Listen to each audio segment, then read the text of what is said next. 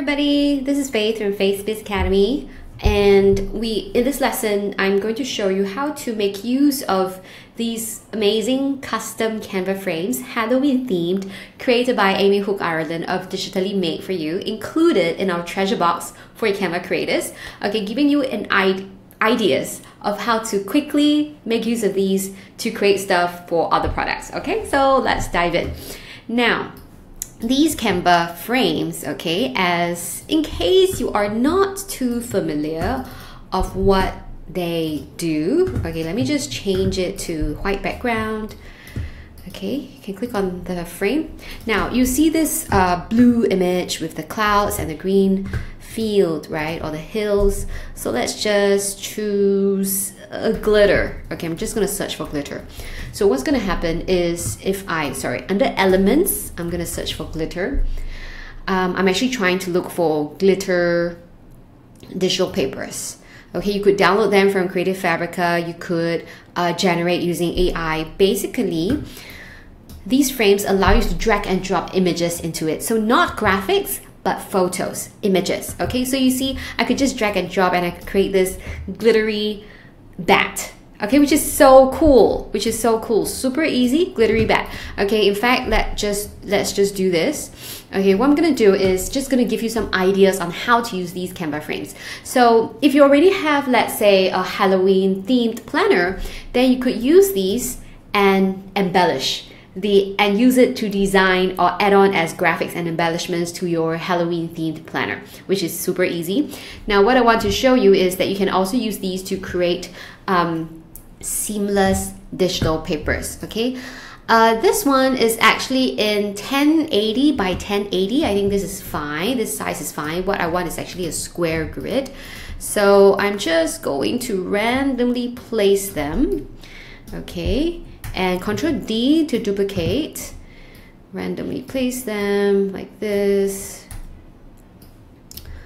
Okay, I could make some smaller and some bigger. Okay, and maybe one more up here, Ctrl D here. I'm trying not to touch the edges. Now I need to tell you why, but just a while. Okay, this one I'm probably gonna just leave it as that. Click to drag to select multiple items, Ctrl D to duplicate, and let's just do this again. Okay, and maybe one more time, Ctrl D to duplicate. Okay, so I'm very mindful of the ones that are actually going to jut out of the page, of the edge of the page. Okay, now this is what you have to be really careful with. Okay, I'm just going to delete this. Now here, I'm going to shift it to the side. Okay, so you can see that we have this pink lines that's coming out, right? So if you want to do a seamless digital paper, means whatever images that are jutting out of the edge, they have to have their partner or the complementary side on the opposite side. What do I mean, right? So if I have it right here, then what I really need to do is, let me just delete this as well. What I need to do is this one, I have to duplicate and I have to put it right here also. Okay, now it is really difficult if it's not divided equally. So let me just try that again. I'm going to find the midpoint of the bat. This one. I'm going to shift it until the pink line appears, and now you see that on the right hand side of the white square there is a pink solid line that appears, telling me that now this bat is equally cut into half, and that is good. I'm going to let it go, duplicate it, and just following through, okay, to make sure that you see the pink light lines tell me that this is on par, on the same level as the one that's already cut in half. Okay, and then now I'm going to shift it until I find that pink line, pink solid line. Do you see that pink solid line on the left hand side of the white square? Now this tells me now this bat is now proportionately halved. Okay, so when we were to piece it together, it will become seamless because this half matches with this half. Okay, so likewise, if I want it to happen at the top and bottom, that is what I need to do also.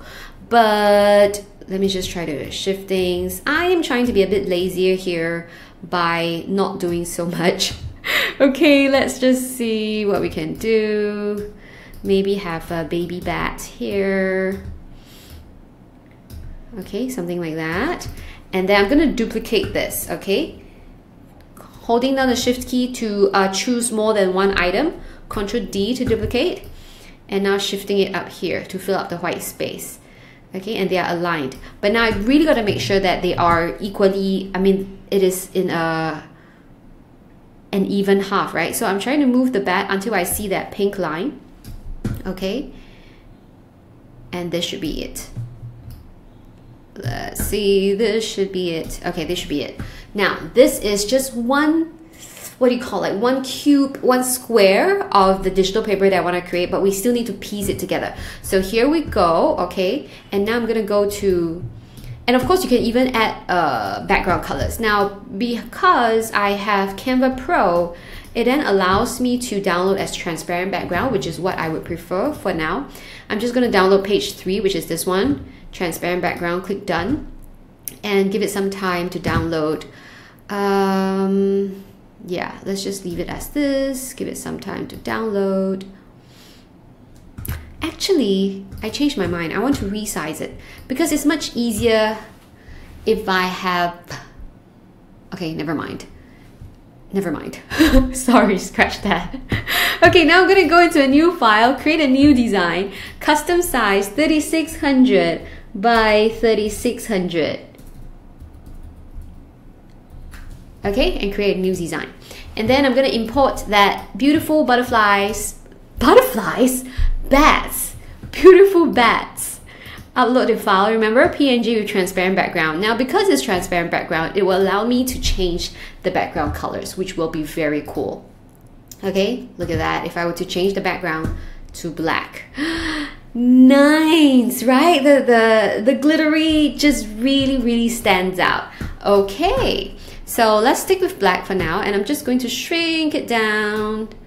Okay, so what I'm going to do is perhaps make it into quarters. Okay, just do it like this, 1800 by 1800. You see that little black rectangle, W 1008, H 1008. It actually tells me the dimensions of this particular square of bats. Okay, and then I'm going to duplicate it and put it right here, and they should technically match.